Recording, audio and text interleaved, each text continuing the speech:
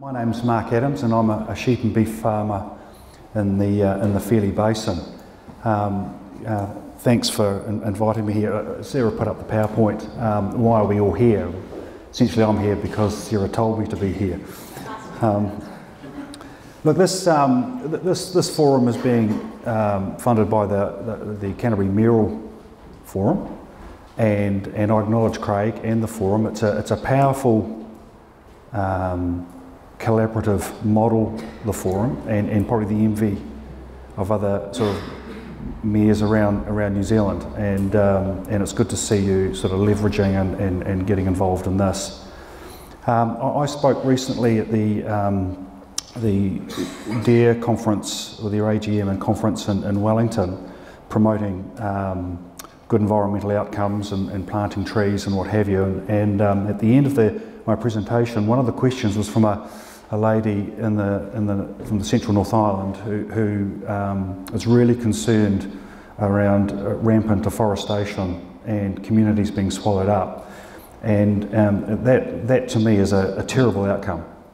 And Mark mentioned that it's the price of land is a self-regulator, but when you're able to buy a whole property, and often you're not differentiating between the soil types and just planting the whole property in trees, I mean, where's the social license for that? And seeing good productive soils swallowed up in trees. I'm a believer in the right tree in the right area for the right reason. And I see with the government incentives, it's another example of good intentions, but sometimes poorly thought through, and not robust parameters put in place. Yeah, you can often get some pretty poor outcomes. So look, I've just put up here a farm photo. So this is 4 k's out of Fairlie on the Geraldine Road. I'll just pop over here. So the main road goes just past here on the way to the farm barn. You come down Tondas Road, and then there's Spur Road, which goes right up and over to Raincliffe. So Raincliffe Station is the other end of my road. I've got a 6.5 hectare wetland, which we fenced off in the mid-90s. Using some incentives, and that's been a great example. We have an Airbnb up here, and people look out over the wetland and over to the mountains, Foxes Peak, Mount Dobson, and it's been a great way of telling our story and why we've got a wetland and what it does, and just again promoting what we do and promoting what I think is good stewardship. So the house is at 300 metres, the top of the farm is 575 metres. So it's quite a snort up this hill, and every day there'll be 20 or 30 walkers paying penance and doing the hard yards. So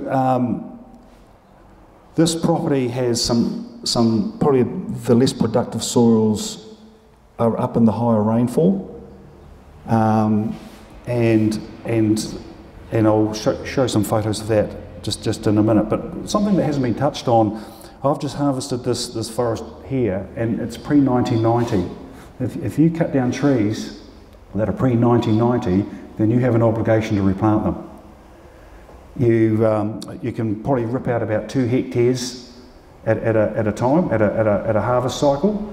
But I'm looking, as I drive around, I'm seeing a lot of pre-1990 trees cut down and they're not being replanted.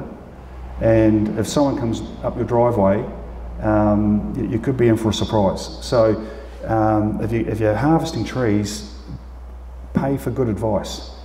In fact, in this whole carbon story, pay for good advice. Just put that out there. So I'll just show a couple of photos of what I'm proposing to do. I have been rejected twice from the emissions trading scheme because I haven't had the scale, and I'm offended by that. I just think it's poor form that mum and dad farmers can't currently, through lack of scale, engage when collectively we make up a large part of the forest holding, recognise that there's ways of getting around that, but technology can get around that. And when you've got skin in the game, for instance, I'm a very tactile learner. I need to be hands-on, and I suspect for a lot of owner-operators that's the case. So looking forward to us all being included. That's a map of the farm. What do I push here? We've got an arrow. Okay, so first and foremost, that's why you plant trees, for the harvest. That's your fallback. I mean, up until trading carbon, that was all it was about. And so I'm looking to plant more of my farm into trees, but fundamentally it's for succession. The current harvest has been really important with family succession. And so I'm now going to, put in, well, currently we're harvesting 12 hectares, and when we're finished, we'll have closer to probably about 70 odd hectares planted over the next 2 or 3 years. I'm looking at planting trees for succession, and if I can trade carbon, then that to me is going to be the cream on the top.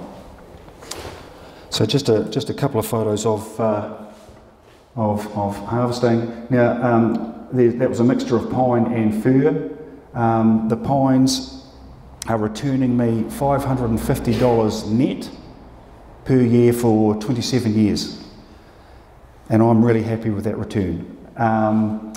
When you consider that through most of the 90s I lost money, and we've had some pretty lean years in there, but the Douglas fir component of this, those trees are 80 years old, and so the return on them is pretty poor really. And considering it's also on my best land, as I'll show you. That's just, I'll put that photo in because there's some serious machinery there. It was impressive to watch. Now this is the top of the farm at 560 metres, and this photo sort of gives you a sense of how steep this face is. So this face is basically, he's on a 10 hectare face, looking down into the neighbour's fodder beet and the neighbour's forest. This area was, it's been since probably the mid-80s, it's been just gorse and hawthorn and barberry. And it was also a face that we used government incentives in the 70s to clear. And now we're using government incentives to plant into trees. And it was land that should never have been cleared and farmed. It's steep, it's erosion prone, it's just got just decades of gorse and weed seed. And really it needs to be in trees. Yeah. So I've decided to root rake it, and that's what it looks like at the moment. So this area, there's a 10 hectare block below that we've been able to farm right the way through, and then there's just been this gorse face. Well, I'm putting that 10 hectares in as well. That doesn't look steep, but when you pull up there, your wheels stand the four-wheel drive if you don't have your weights on the front. You end up on your back wheels, and so it's steeper than it looks. And then it gets really steep coming up into here. And as you can see on that lower block, it's just all, that's all gorse that I've had to spray probably every 3 or 4 years. We're in there spraying. So ideal land for growing trees. And as you can see, there's trees sort of, that's Neil Campbell's farm looking down towards Raincliffe, and those trees on that face are thriving. And then looking back the other way, that's Evan Williams, and you're looking up and towards Fox's Peak and what have you, but again, his trees have thrived. And I'm the muppet that's been trying to farm in the middle. The reason why I've persevered with this steeper face is that we often get a metre of snow in the winter at the top of the hill, and within days it falls off that face.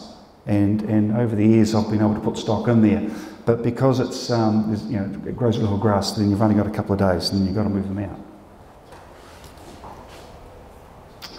So this is just coming back from that, and this is probably a better, sorry, I'll just go there. That's probably a better look. So that face that we're clearing is just over the brow from there, and then it comes up into another paddock which has that sort of country on it. Now again, very gorse prone, I'm constantly spraying it, but really handy when it gets dry, just to put a few cattle in there. And so, you know, look, I'm torn because I'm a stock farmer. And having these little corners that you can tuck stock away and buy a couple of weeks have been really important to my farming system. But when I look at the current stumpage and I look at carbon farming, it just means that has to go into trees as well. I didn't mention, or I may not have mentioned, the bottom of the farm is around, what is it, about 350 mils, about 26 inches of rain. The top of the farm here that's probably sitting at around 700 mils, and then further along the hill, then it's a good 42 inches or over 850 mils. So again, this is just another gully that I've got up in that neck of the woods, and that's just really shallow soil, gorse prone. I'm always spraying. You can see I've just spot sprayed it. I do it by hand, and every 2 or 3. And so we had a wet. This last wet November, then we had a wet February prior to that. Well, the gorse just exploded, and it seemed within months plants were holding hands. It was rampant. Just another look at that sort of country. Just interesting, through this process, I asked the council for a map. What did they see as my surveyed boundary, and I found 10 hectares that I didn't know I owned. Neil Campbell thought he owned it. And when you see it, it's tiger country, and you could see why the guys who were charged with putting the boundary fences in chose an easier route. But suddenly, you know, my numbers never added up until now. Now this block here shows what happens over time if it's completely left alone. That hasn't been grazed for probably 30 years. And now the natives coming up through it, and so it's been gorse, barberry and weeds, and now you can see the native. When you go around further, it's all native, and the bird song is just stunning. So this is just another wee block that we've harvested, and it just shows again on top of that hill, good soil, and then just a dark face, and that in 27 years grew a very good crop of trees. And that's just a face, just along from it, good soil, a face, and then actually pretty reasonable soil. And so that's all about to be replanted. And then this is just at the start. I showed you those Oregons being harvested. This is where they were harvested from. So my farm is essentially all on a hill. I've only got one flat. And 80 years ago, someone decided to cut it in half and plant it in trees. So this is my chance to get it back. And so the work ground component, if I go back, the grass component, that's about 7 acres down there to the road. And I reckon that's about 5 acres on that flat that I'm going to pull on, which is that 2 hectare threshold from pre-1994, so I can fly under the radar. So I'm going to get my flat back, but everything else will be replanted. So that's just a sort of my property, and just some thoughts around it. So just reaffirming, I'm growing trees for succession, and I'm growing them for stumpage, and looking to trade carbon on top of that is the cream for me. I mean, it's the carbon market's real, it exists, and we as farmers have a great opportunity here.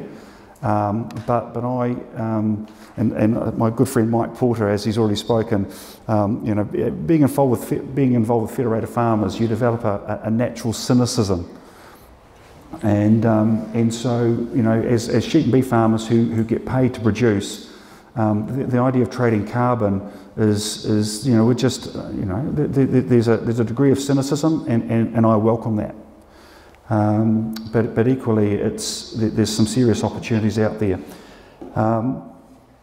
I think there's an opportunity for biodiversity, but biodiversity isn't the most efficient converter of carbon, as we've found out.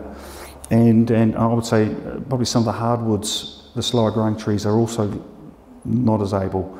And the pine tree, love them or hate them, seems to be the tree for the moment in most of the sites that I've seen.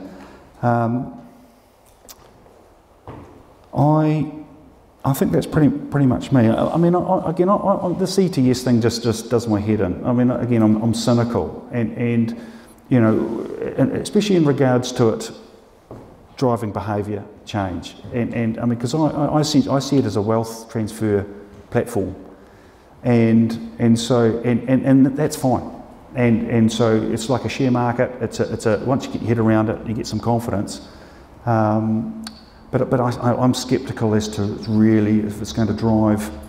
I see it as an academic response, and I'm not convinced. I still think that there's a way of working with farmers as stewards of the land, and recognising that, you know, protecting the soil, the water, and the air. That's on us. That's what we do. We work with the natural capital that's available to us. And I think there's an angle of working. There's a way of working in that space that will resonate with farmers. And I don't think that's really been probably leveraged, or we haven't really been clever around the way that we've pitched this to farmers. And as well as there's a carbon trading platform that we can engage in if we have the scale. So that's pretty much me. I'm done if there's any questions.